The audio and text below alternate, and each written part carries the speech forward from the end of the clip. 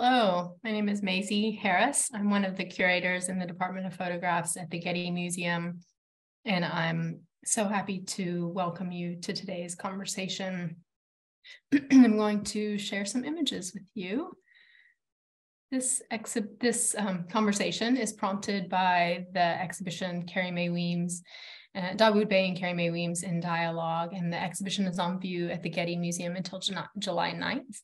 I hope that you'll all have the opportunity to come to see it. I want to thank the sponsors of this exhibition, both in the organizing institution Grand Rapids, the Grand Rapids Art Museum, and also the staff at the Getty who helps to make this exhibition possible.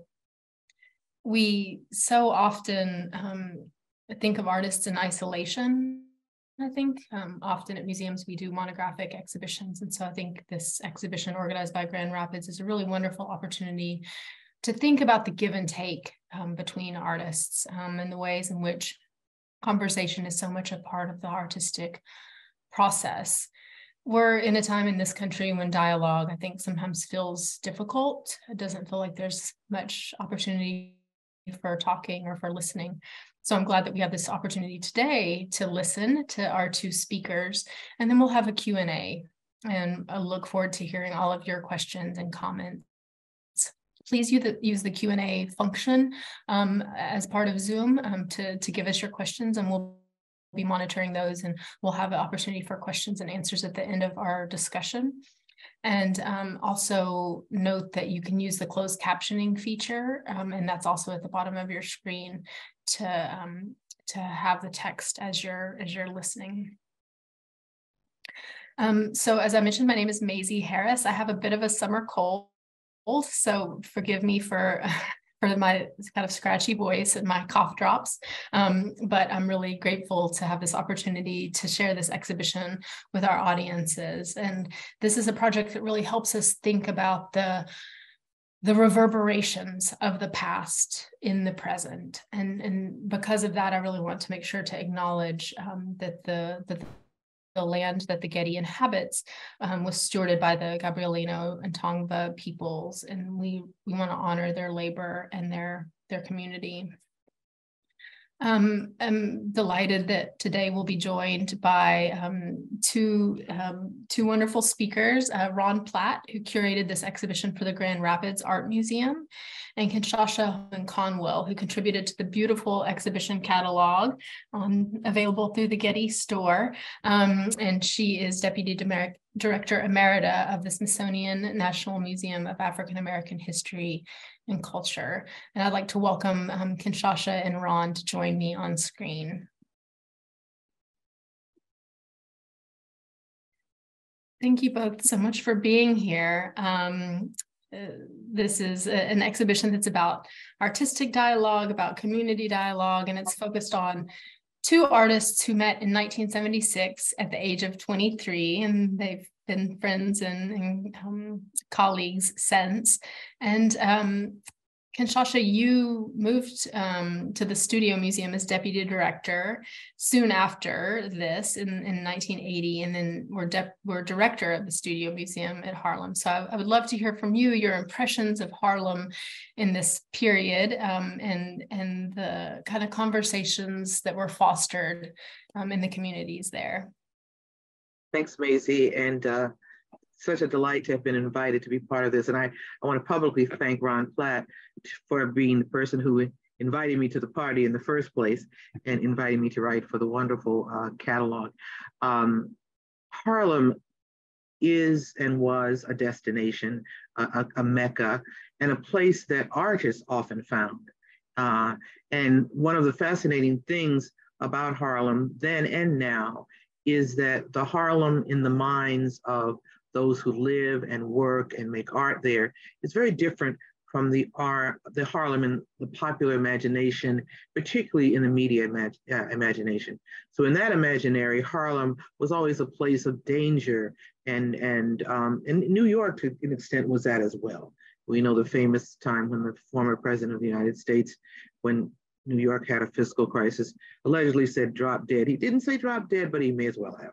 So as you look at this beautiful photograph by Dawoud Bey of four children in front of a former restaurant and club, they are these beautiful, kind of self-absorbed in a great way, human beings as children are. But what I love about Bey is he doesn't make a fuss about the fact that, I am looking at Harlem children. They're just beautiful, they're beautiful, they're well-dressed, and they're self-possessed, which is one of the things that I think Dawoud and Carrie carried through their work over the years, the self-possession of their subjects. In Carrie's case, she was a subject at many points in that same self-possession. And this is a great exterior shot that places you in this community, a community with a history of music, of dance, of art, of culture. And he presents this to us in a way that pulls us in, welcomes us, and makes us wonder, what are these young people thinking? And I wonder now, what are they doing now? And then he also does that in interior spaces. He has the ability to capture the intimacy and the dialogue among figures. And when I look at this, I also think of one of his great mentors, Roy DeCarava. Roy, as many of the audience will know, one of the greatest U.S. photographers, and a photographer who, not only in terms of his subject matter, jazz, Harlem, the world, brought viewers into a world that, again, was not captured with the same kind of respect and dignity as he did that in a way that was different. He was also a leader of other photographers. He was the first head of Kamwenge Workshop, which is another kind of dialogue. It's coming together in the Kikuyu language.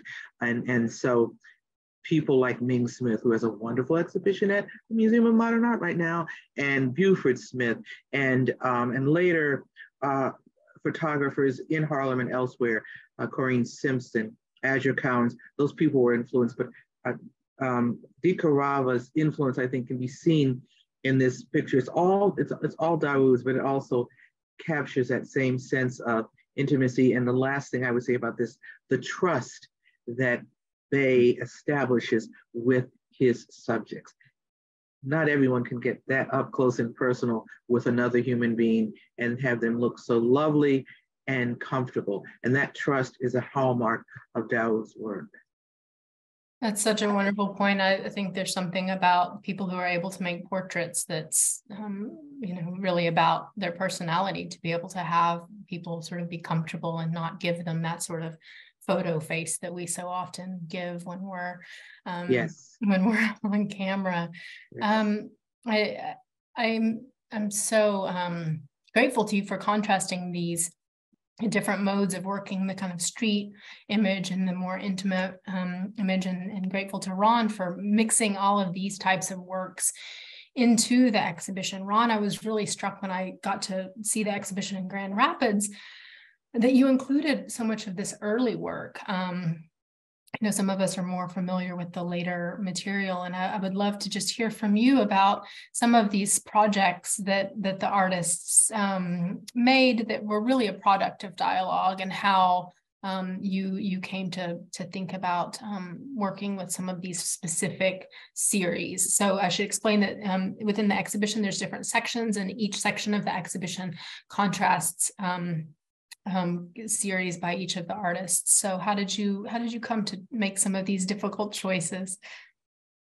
They were difficult, but they were a lot of fun. And Mazie, thank you for giving Kinshasha and I this opportunity, and what a delight to be here and to get to talk with Kinshasha Holman Conwill. So this is a great image to begin with, because we were looking initially at early work that Dawoud was making really around the time and just after he and Carrie met.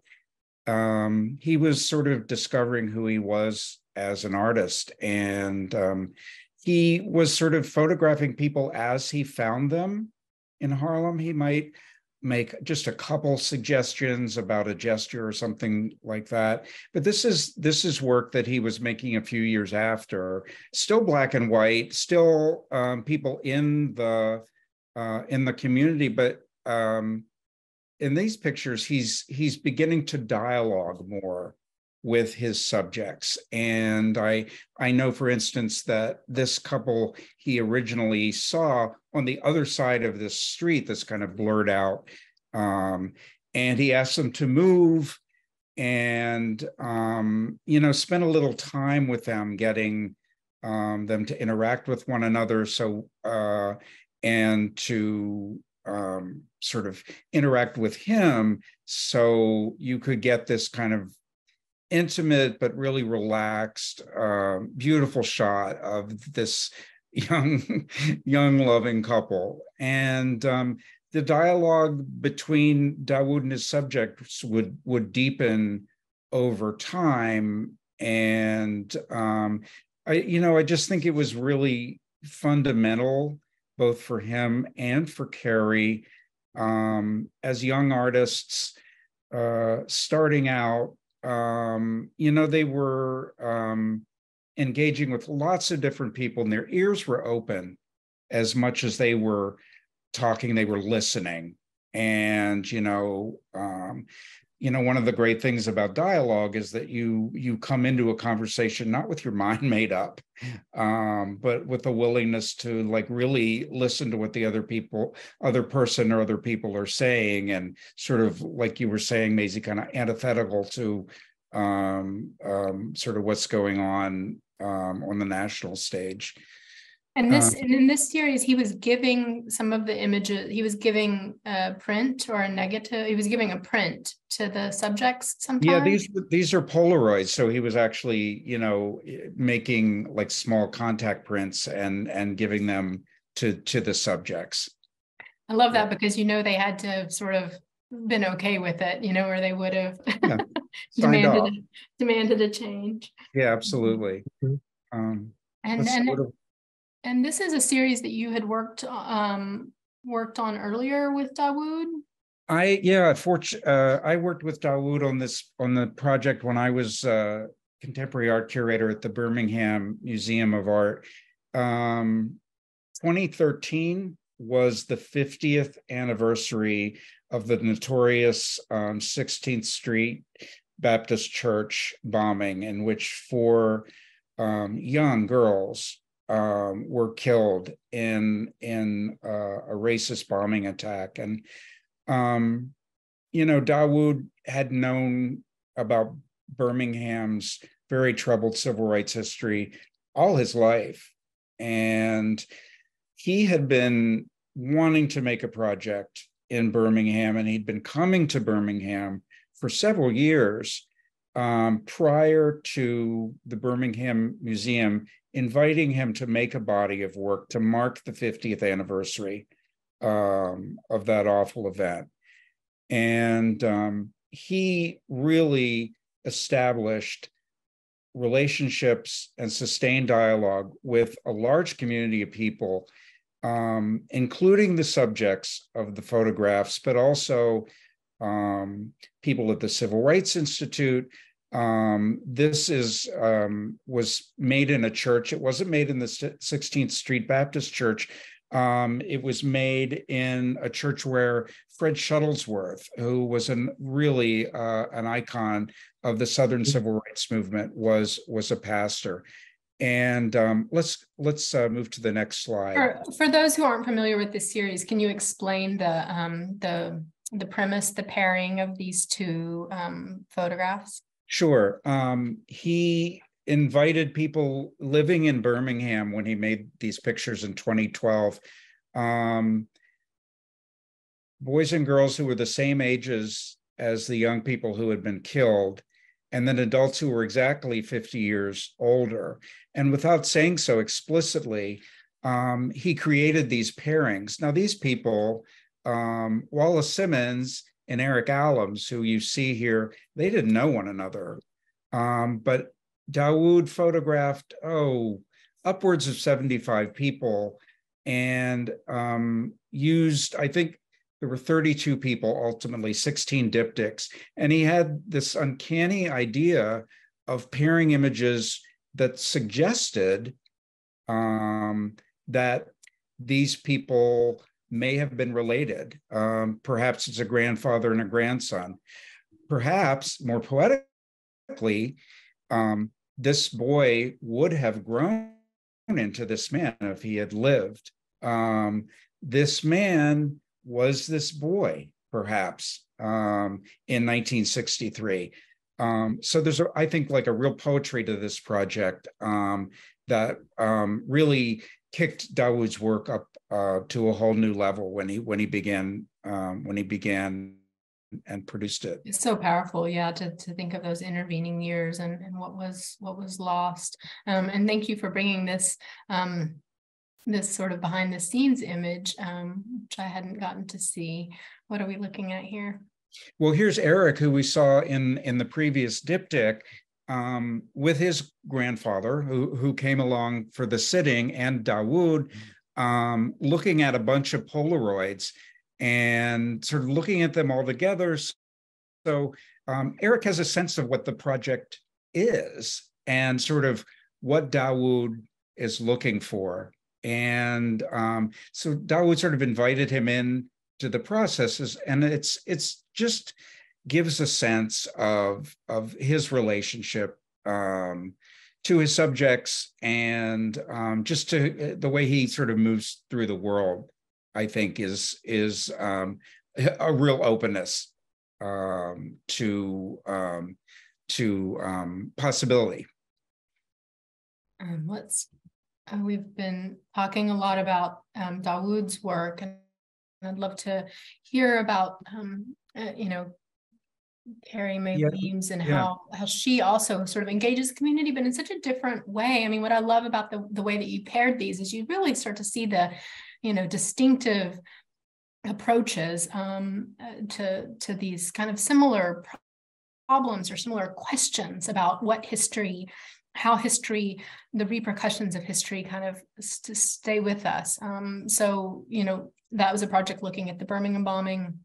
And can you tell us about this series that Weems made and how it sort of grapples with some similar questions?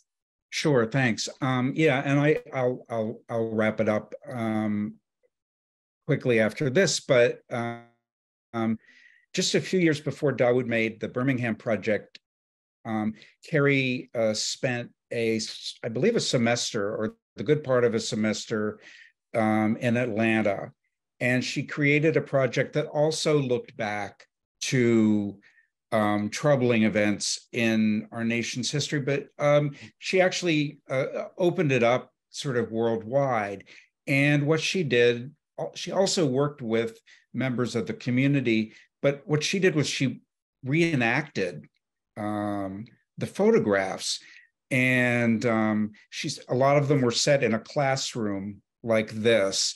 And I think she was both sort of instructing the students that she was working with and other members of the Atlanta community, and also the viewer, about how history is a construction, and how the images that we see are in fact constructions. And so this is an image, the tragedy of Hiroshima, that shows a woman caring for someone who survived the nuclear blast. And it was interesting how they both were reenacting these key moments of political violence, but in their own very distinct ways. One of the things I think is you really notice when you move through the exhibition, obviously the scale of many of these images is quite large. For example, I'll show you, this is another view of the installation, so you can see the scale of the images. And one of the things that you experience when you're moving through the exhibition is how you feel complicit, or you feel really engaged and connected to the images because of the scale of the images, and because both of these photographers so often show their subjects looking directly at the camera. And so that makes you feel as though they're looking directly at you, or you really feel here, for example, that you're at the table. Kinshasha, could you talk about the way that these images have dialogue kind of built into them, and how dialogue is both the subject and the kind of action of these works? Yes, yes. And I want to say one little thing about some of the rich comments, and I will definitely come to this, the rich comments that Ron made, and how they connect to both Dawoud's and Carrie's interest in signal moments in history and interested in history writ large, and the archetype of Black experience as an archetype that speaks to everyone. So while it was those beautiful little girls who were murdered, those were America's children who were killed at Sunday school by racist violence in a year, 1963, when Medgar Evers was also assassinated, but also in a year when there was the March on Washington for Jobs and Freedom, a moment of great potential. And that was meant to be 100 years after the Emancipation Proclamation.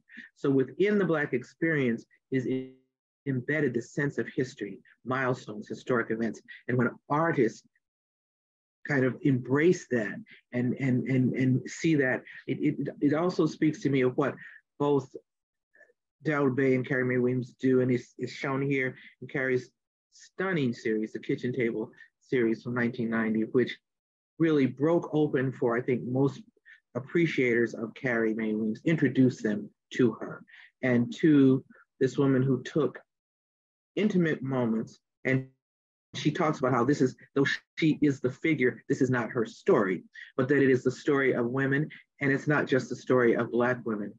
And while there's something recognizable in Dawoud's work about Birmingham in '63, there's something recognizable for those who know human and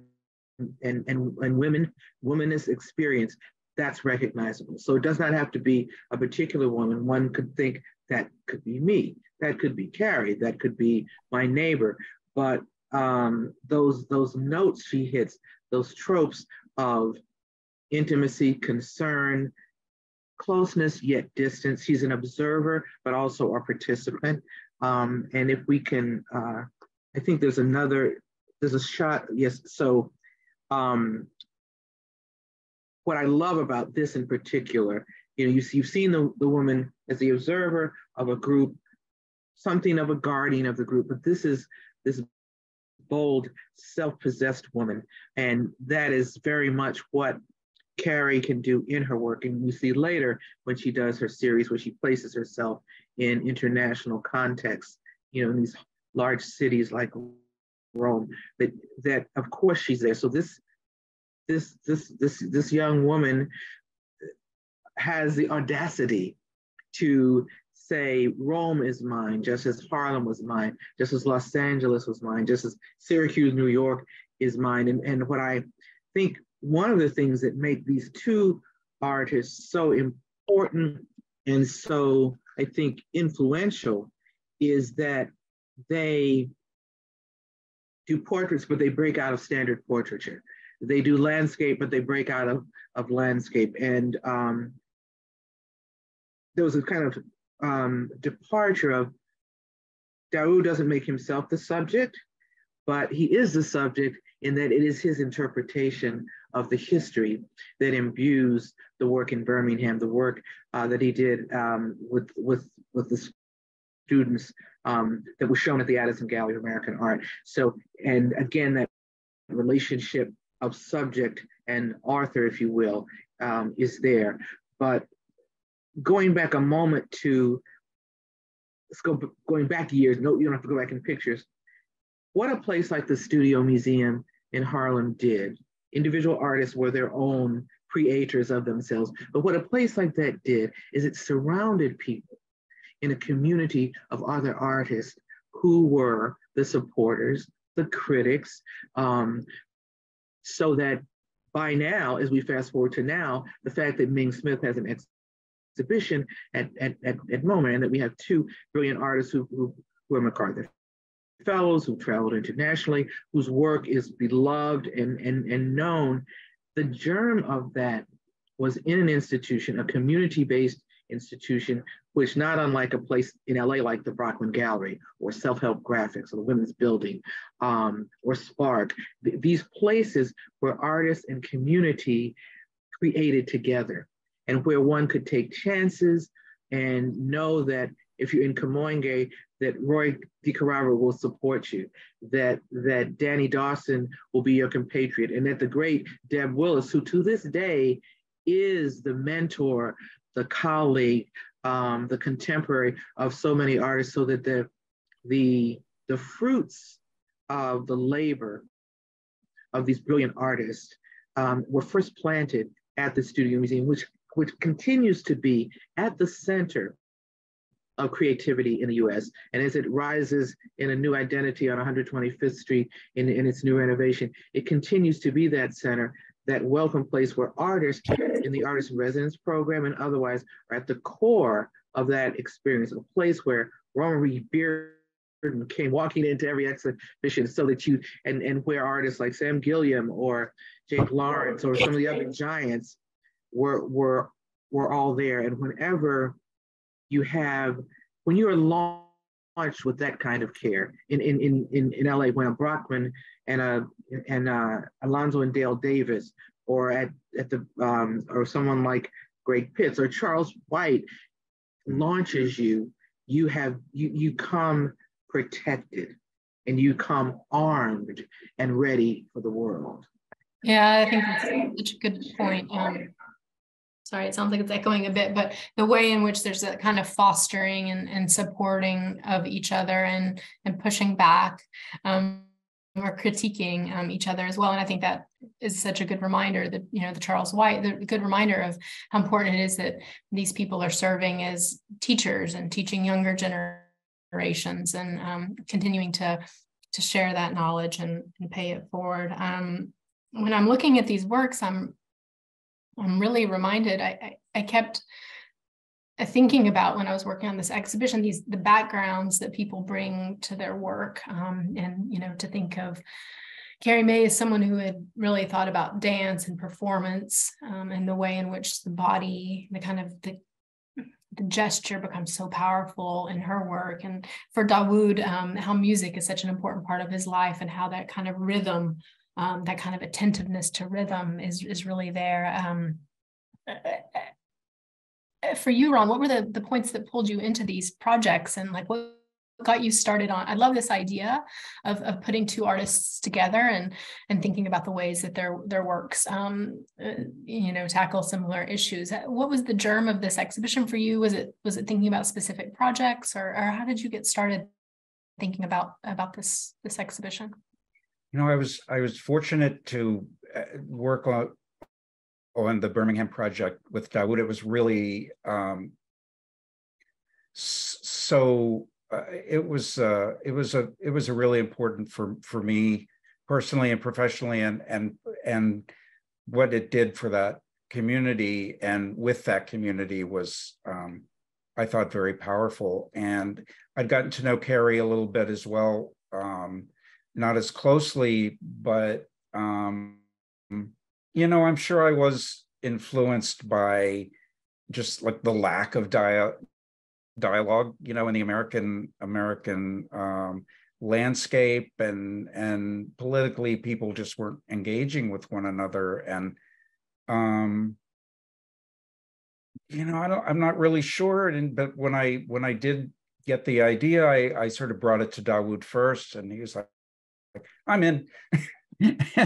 And then it was talking with Carrie, and I remember we met her at her house in Syracuse, and just sort of started talking, and that's where the idea of sort of pairing their work into 5 sections, where you could see how they were addressing similar themes, but in their own unique ways, and how dialogue, and we've talked a good bit about dialogue at this point, but how it was sort of woven in to the project. But I know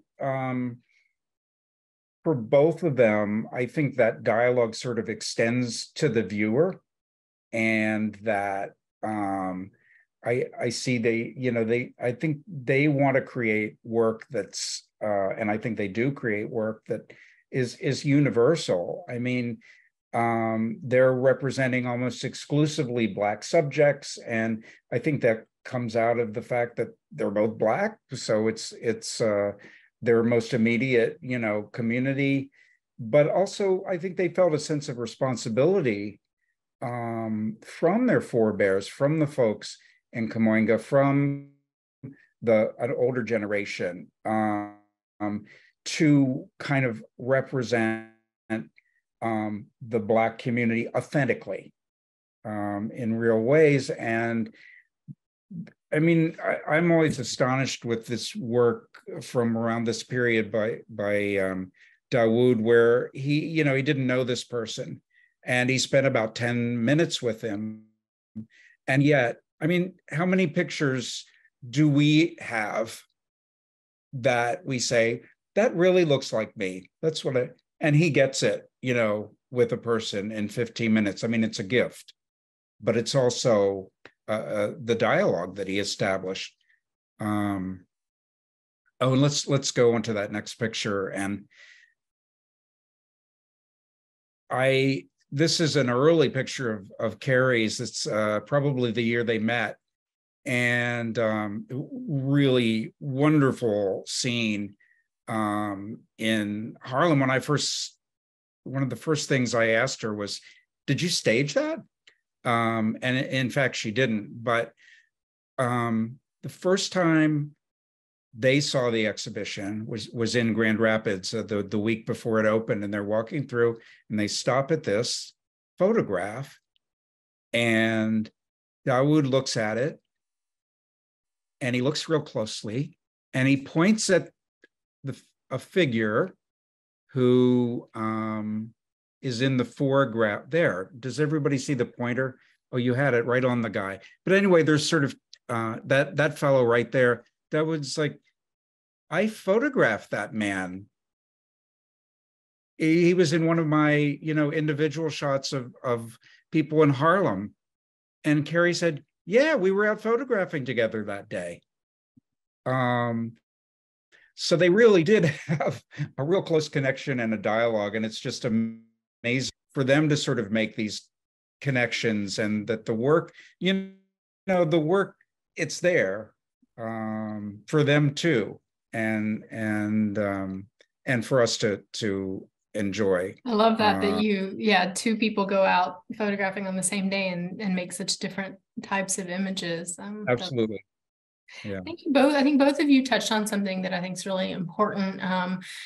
The both professional and personal. And I think so often we think of our profession as separate from our personal life. And so I think to talk about how important it is that those are intermingled, and that, that there's that kind of support network that boosts you in both spaces. And thanks to Francie Scanlon in the chat for saying support is the core of all artistic self-expression. It's true. Self-expression comes from feeling like we have that ability to make statements in the world. Will, I'm happy to continue to talk with Ron and Kinshasha. I think there's so much more to think about with these images and these series, but we would love to hear from all of you as well. What are your questions about these series? Oh yeah, there we go. Someone was ready right away. So for the rest of you, what are your questions? What are your thoughts about these series and about these incredible speakers that we have joining us today? Donald Sanchez asks, what were the circumstances that led Dawoud to pick up a camera, and who was a major influence in his photographic journey? Ron, do you want to tell us a little bit about that background? I believe that he got his first camera when he was early teen, or maybe preteen, from an uncle. And there is an image of in one of his catalogs that he took of some schoolhood friends when they were just little skinny teens. That's very charming. And I think he probably, his family was very tuned into Black history to civil rights history. And, you know, so much of what we know about civil rights comes through photographic images. And I think that he became more and more interested. And, you know, there was a sort of seminal show at the Met that Kinshasha wrote about in her essay. And I'm forgetting the name of it right now. Harlem on My Harlem Mind. on My Mind. Thank you. Yeah, Harlem yeah. on My Mind. Yeah. Even though none of the images were actually photographs, they were mostly posters. But actually, Dawoud went to that show. I think it was '69. It was. And he was going because there was all this protest within primarily the Black community about the lack of sort of Black photographers and the lack actually of photography in the show. But he was really drawn into it. So just early on, he was very open-minded. He was really curious all the time. And you're very right. His family was supportive. And one of it's one of the most controversial shows ever, right? And it's still being talked about all these years later. And he talks about how he didn't want to cross the picket line, and he found a moment to actually go when he didn't have to cross it. But his, as you're very right, Ron, his curiosity drew him in. And part of, it's interesting given what he did later, part of the criticism then was that when photography was shown by African Americans, it wasn't shown as art. It wasn't shown the way maybe someone like a Siskin, who was someone who influenced Dawoud, but he moved beyond him. But that, you know, he did his own Harlem document in the mode of Siskin, but the works of photographers tended to be blown up almost like poster-like, whereas the images of the white photographers were shown as photographs. So the great license was taken. Another very important part of that, though, that was that one of the photographers who got the most attention was James Vanderzee. And in terms of the photographers, things that we talked about, Roy, Vanderzee, though known for very many things, particularly a great chronicler, right, of African Americans. So Adam Clayton Powell Sr., father of the great Congressman Powell, the daughter, he did a lot of death images and funeral images in his early work. And so Blanche Powell, who was this beautiful daughter of the minister, his own family. He had a whole. Yeah, I know you're in Massachusetts. He had a whole life.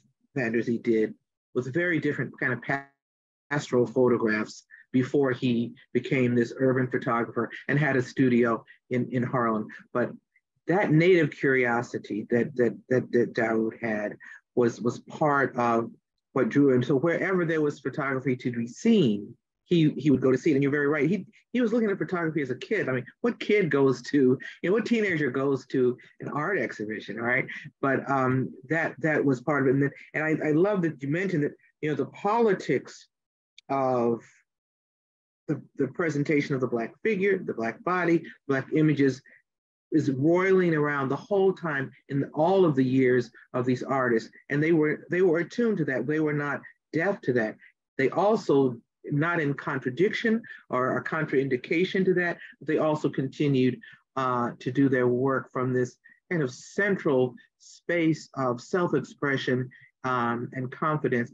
But again, going to your central point of dialogue, I think it helped to be in circles where you could turn to you know, a Corinne Simpson or Deb Willis or Jules Allen or Monkey Pender Hughes or anyone else to say, hey, you know, Ming, tell me about this. Let's have a conversation about this. And one of the other things I want to say is I love how both Carrie and Dawoud raise each other up, right? I mean, when I saw that in her chronology is, you know, 1976, met Dawoud Bey.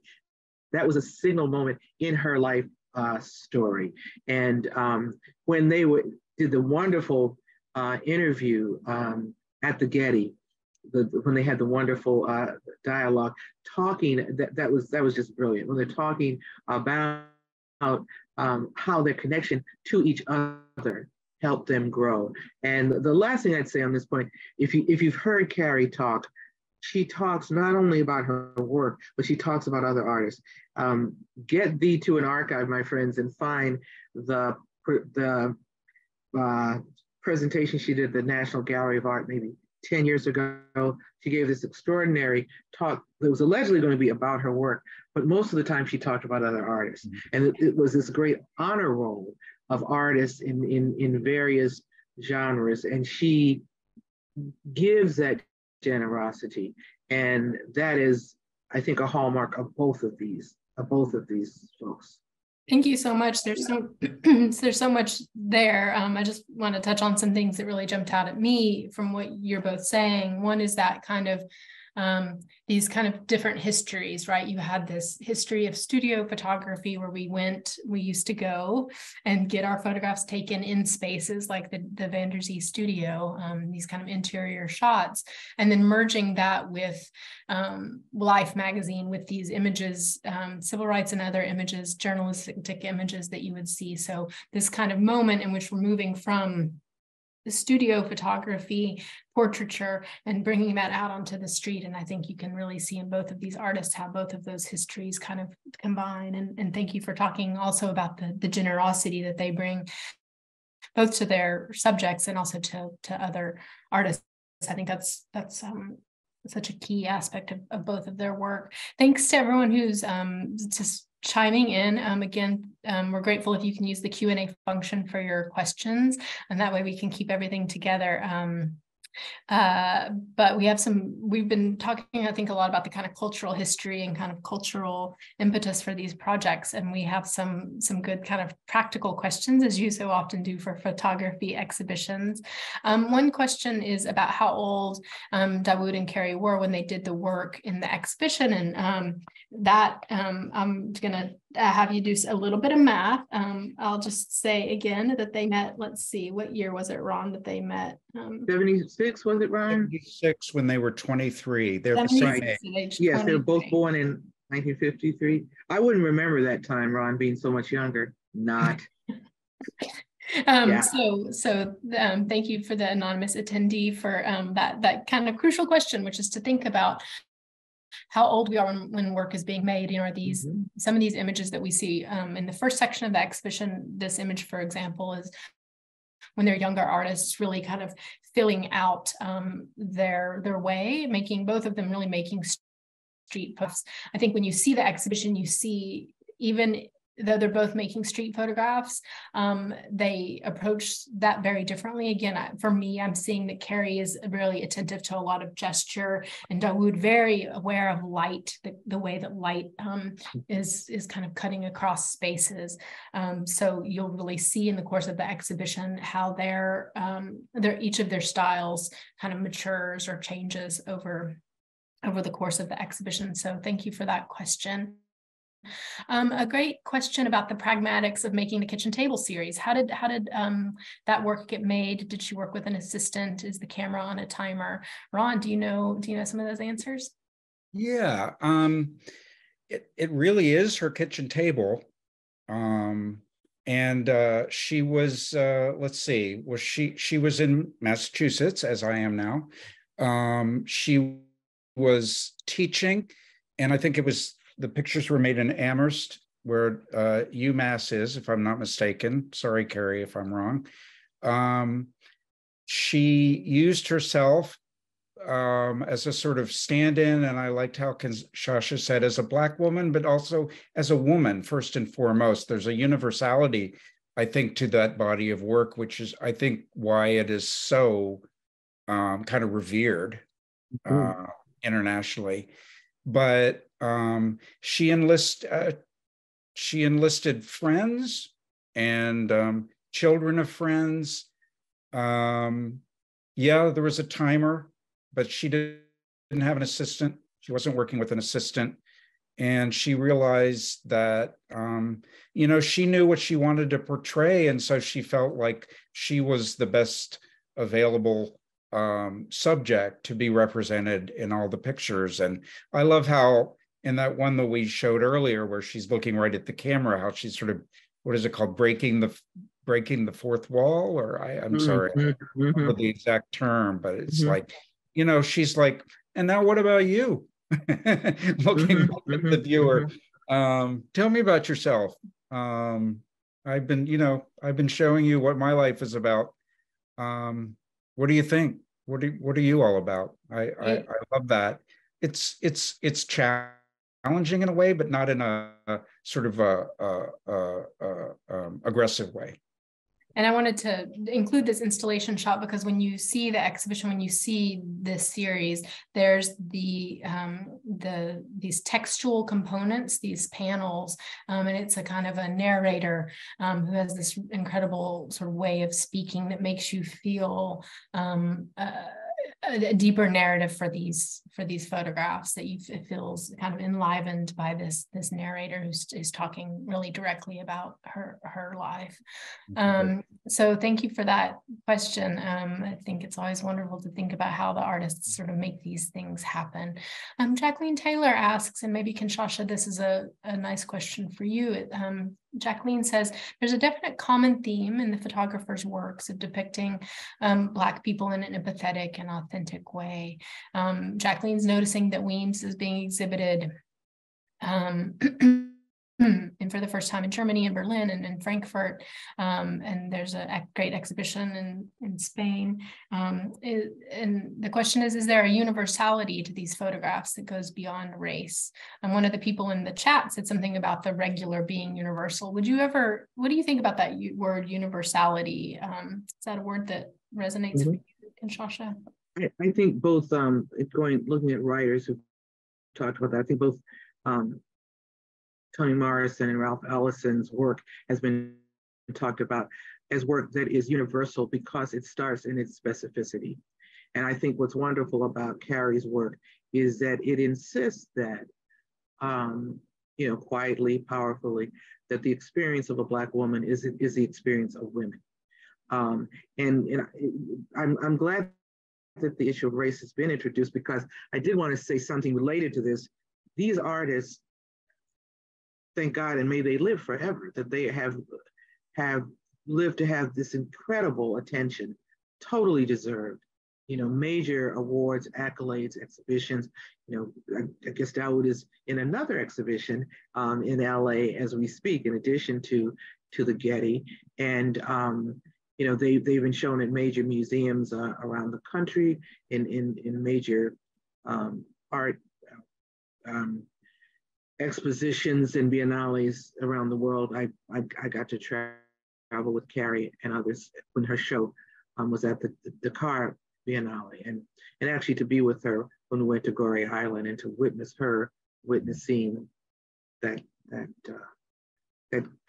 portal of no return, and to see that. So that there's what they make universal the notion of the death of children is a universal thing. Those parents who are mourning those 4 girls, there are somebody now mourning for children who died in war somewhere, yes? And so all of that. But what is telling in our US art scene is that their ascent critically, well-deserved, brilliant, had more mountains to climb than did that of some others, particularly contemporaries. I mean, one thinks of people who do posed moments like a Cindy Sherman, incredible artist, and the kind of acclaim that she got and when she got it versus say when Carrie did. So Carrie now, retrospectively, and she's having another retrospective, has had this attention also, Dawoud. But I long for the world in which the artist working now gets that in contemporaneously with their peers. And I'm delighted, this is probably the 3rd time I've mentioned that Ming Smith is in an exhibition at the Museum of Modern Art, but that these things are still exceptional. That's the challenge for American art. That's the challenge for our museums, our critics, our curators. I was in a panel for an art prize in January with my predecessor, Mary Campbell. And as we sat at this table with these very renowned and wonderful people, and she described how we worked together in Harlem when the Studio Museum was in a rented loft over a liquor store and a Kentucky Fried Chicken. It kind of hit me. I'm like, oh my God, that's right. That's where we work. That's where Carrie and Dawoud met, and that's where David Hammonds and Jorge Rodriguez and Charles Abrams and a slew of other artists worked before the museum moved to Central Harlem. So they don't talk. They foreground as they should as artists their work, but I think it's incumbent on us as appreciators, as curators, as scholars, as art workers, as museum professionals to look at what we do to make dialogue truly what Ron talked about at the beginning and what you talked about, Mazie, in a time when we need to have conversations about race, about art, about society, to make those conversations as open as possible and as welcoming as possible and as challenging as possible. Yeah, thank you for that.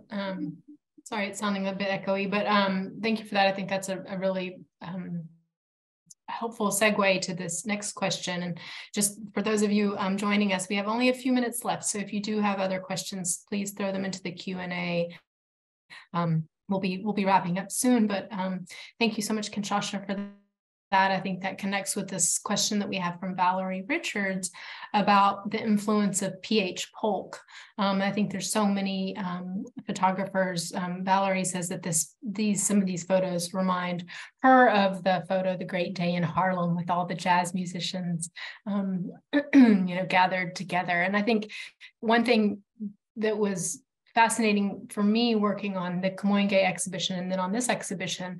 In the Kamoinge project, you saw the way they used the Black Photographers Annual and the events that they did to honor the older generations of photographers and bring in younger generations of photographers. So at those events, you would see, a young Dawoud Bey there interacting with these older generations. Does anyone want to speak specifically to Polk or to this importance of kind of being aware of the legacy of earlier photographers? Can I just say, and then I will let my dear friend Ron say some, of course, Leggin, right? I'll let you talk. One looks at the photographers who people revere, and I think Mr. Vanderzee is of course mentioned often. Roy, I can't say enough about. But P.H. Polk and those photographers who photographed out of universities, finally, people are understanding the importance in this country of the historically Black colleges and universities and places like Tuskegee, Talladega, Howard, Fisk, where many of these photographers resided and where their work, which those of us who went to those schools, like I went to Howard. If I didn't say that, my Howard friends would come and beat me to a pulp. But they were the kind of always there folks. That theirs was the work that you always saw, but it was not unlike finally Carrie and Dawoud's work. It was not raised up as work to be paid attention to. And surely no one has done more to make sure that Polk's work at Tuskegee, the work, of course, of the great Gordon Parks has gotten its moments, and probably Gordon Parks because he was a photojournalist and was published in major magazines was no more. But Polk was, if you were an African American, you would have seen his work if you knew anything about art. And hats off to places like ICP in New York, International Center for Photography, and the kind of work they did in looking at that. But Polk, yes, is everywhere, and also I'm blanking on his name, but the great photojournalist in Pittsburgh, T. Harris, and there are many more great civil rights photographers like Monita Sleep, who did the Pulitzer Prize-winning photograph of Mrs. King at Dr. King's funeral. So what's so great about this show in and of itself is that it opens up that conversation that the questioners ask that we engage. Yeah, Thank you. No, that's terrific to think about. You know, one of the things when you brought up Polk, it reminded me of something Carrie and Dawoud brought up occasionally, which was that you know, they knew Polk, they knew Van der Zee, you know, they knew all the Camoinga people, but they all, you know, Dawoud also, like, he loved Abaddon, Yes. Sander, he liked Mike Disfarmer, and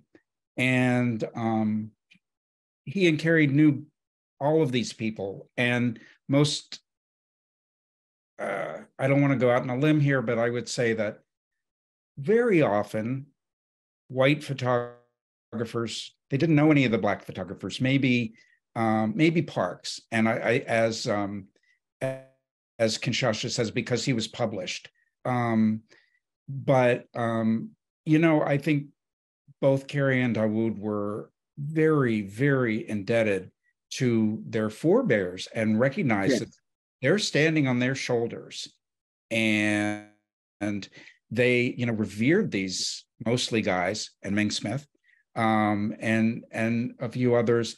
But I think they also see it as a responsibility that they too are bringing along another generation. And it's remarkable to see, although there's so much progress yet to be made, how much more welcoming the quote unquote art world is for young artists of color, galleries, collectors, a lot of whom have been scrambling in the recent past to make up for the blinders they were wearing, you know, for so the years of neglect. And one can't leave this conversation without mentioning Lorna Simpson. And I think when you look at someone like Lorna, who like Carrie and Dawoud, infused the narrative as well as the pictorial.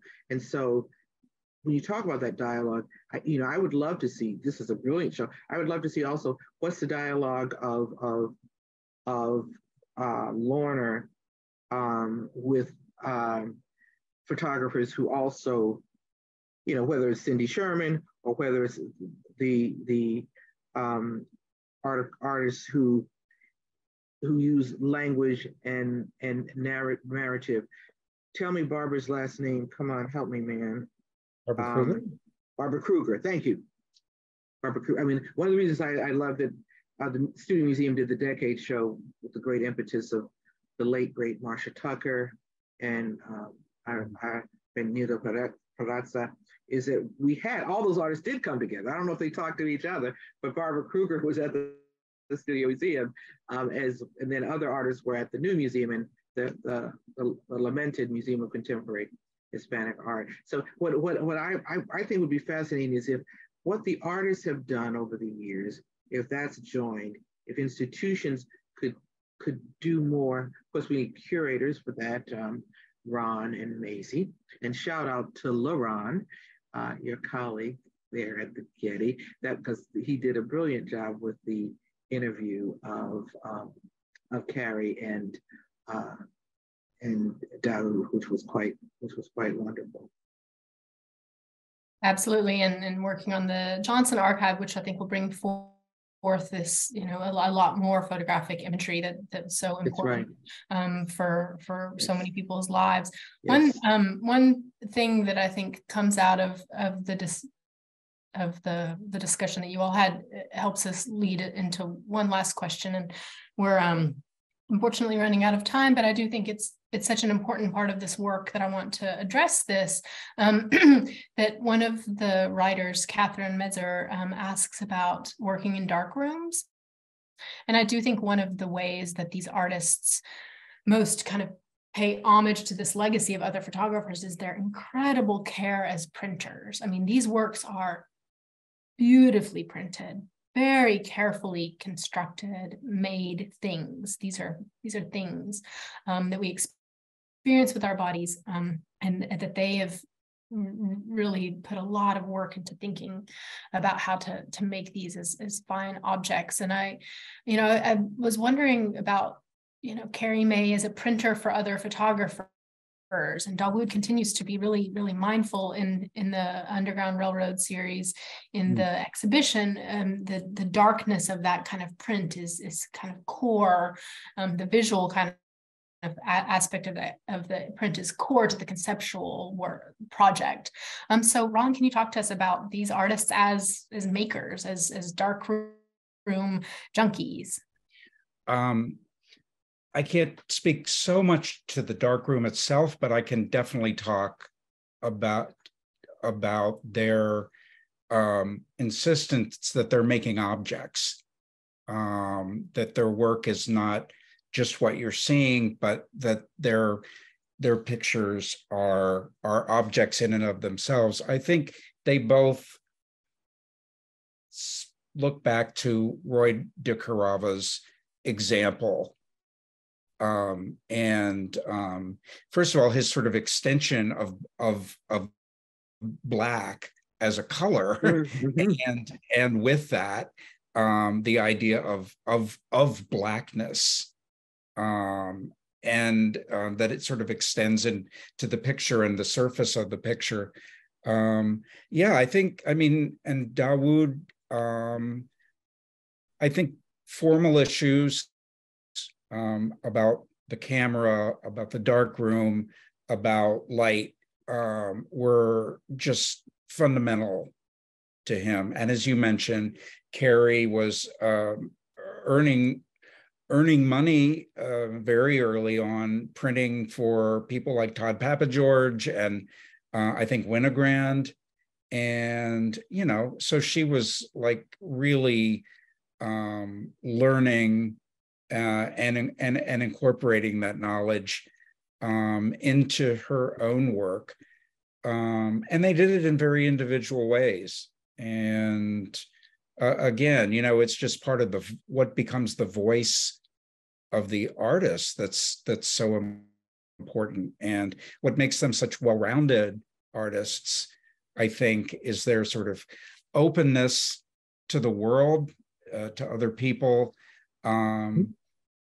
They work in series, and so I think they have a sense of like setting out to answer questions they have of themselves, and then the fact that they're making sort of like tactile objects to send out into the world for lucky people like us to interact with. I'd like to get to, I think I said that was the last question, but one more, because I think it really it's a nice way to kind of lead us out into the world. I think we've been thinking about objects, and one of the questions Chris Cook asks, a big question. So I'm going to read the whole question here. How do you envision the future of racial representation in the art world?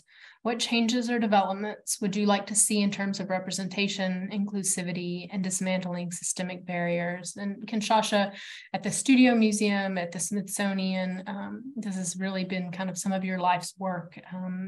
How do you send us off into the future as we look from this project and move ahead? Let me thank you so much, and thanks. I could go on forever, but I won't. And I'm so grateful again to Ron for bringing me to the party, and for you for extending it. I want to speak the name Kwame Brathwaite in answering this question. Kwame Brathwaite also has a brilliant son, but Kwame left us this year. And this shows the power of a photographer and a vision. He is really credited with putting forward in the world the notion of Black is beautiful. Right? People think, well, what was that, an advertising scheme? Was that? But this notion of our visionaries, our photographers, Scurlock was one of them here in DC, who create a world that is right there. Part of the job that is left is the job, as I said earlier, of the rest of us. the photographers are doing their job. You know, they are creating these extraordinary photographs, and they are moving beyond beyond the dark room, and they are doing the digital, and they are looking at multiple ways of, you know, looking through, excuse upon various lenses. But I think for publics to clamor urgently, but not confrontationally, to see more representation, for collectors, you know, because museums need collectors. And even Getty, I think, doesn't have an endless trove of money to just only collect objects. And I want to do a little shout out on the Johnson archive, of course, John H. Johnson, Ebony Jett. That's also a collaboration with my former museum, National Museum of African American History and Culture. There is much to still be uncovered and unpacked. For those of us who was mother's milk to look at Jett every week, Ebony every month, that's not true of everyone. There are stunning photographs in that archive, which LaRon will tell you, which my colleagues at my former museum will tell you. Let's unearth those. And the other thing, when you were talking about Ron, is, so, you know, those relationships among photographers. I think there probably are others. I know of the one way. I know that, as you said, Ron, that basically Dawoud is like, Avedon is a great photographer, and he will talk about Avedon. I'd like to hear a photographer who is not Black saying Dawoud is a great photographer. I learned this from Carrie Mae Weems. I think Deb Willis, who I've named probably 3 or 4 times, is someone who, and in her place at NYU, but also out in the world, she has established for younger artists that notion of finding spaces to lift up work. And I think we need more of those, because there's a natural, if there is such a thing, there is a natural way that artists can talk to artists, that artists can talk to the public, as long as it is authentic, right? So when Rick Lowe did Project Row Houses, no one said, you must help single women, you know, find a place to live. That came out of his practice as an artist. And so I think those authentic moments when artists tell us this is a way for a dialogue, we need to listen closely. And you know, some of us think it took a minute for our larger institutions to get with the program, but that moment has arrived. So, you know, the sky may not be the limit, but it's a pretty exciting moment for possibility, and I'm optimistic about it. Thank you for that. I'm not always optimistic, so I appreciate that. I mean, you know, I know at the Getty, this is probably only, I think, maybe our 4th exhibition that's looking at Black photographers, focused to look at Black photographers. So, you know, these large institutions, have a lot of work to do, and small institutions have been leading the way for many years. So Indeed, a lot of catching up to do. That's a nice way, I think, to end. And I just want to, this image in the exhibition by Carrie Mae Weems, I think has really been one that's continued to stick with me as I've been thinking about this exhibition. You know, we often feel like we've gotten off the right path in this country. You know, I think we knew that there was, you know, dreams and goal for this country, and then often it feels like that went askew. So thank you to, you know, artists like Carrie Mae Weems and Dawoud Bey and thinkers like Ron and Kinshasha for helping us to like muster our courage to carry on and go for the goals that we've set for ourselves. I've been really touched by the work of our community partners who have done an exhibition inspired by the work of Carrie Mae Weems and Dawoud Bey. And this exhibition is on view at Band of Vice's gallery in Los Angeles until June 17th. So those of you in Los Angeles, I hope you'll see this exhibition. As it says here, this is young artists associated with the Black Image Center, with Inner City Arts, with LA Commons and Venice Arts, making portraits, street scenes, just really taking the energy and the visual engagement of Carrie Mae Weems and Dawoud Bey and bringing it to their community. So look for projects like this in your own community as well. I think, you know, a lot of these smaller institutions are really pushing us ahead, propelling us forward. So thank you to Ron and to Kinshasha. Thank you to the artists who made this incredible work. And thank you to all of you for joining us today. We wish you a happy summer. Thank you. Thank you. Bye.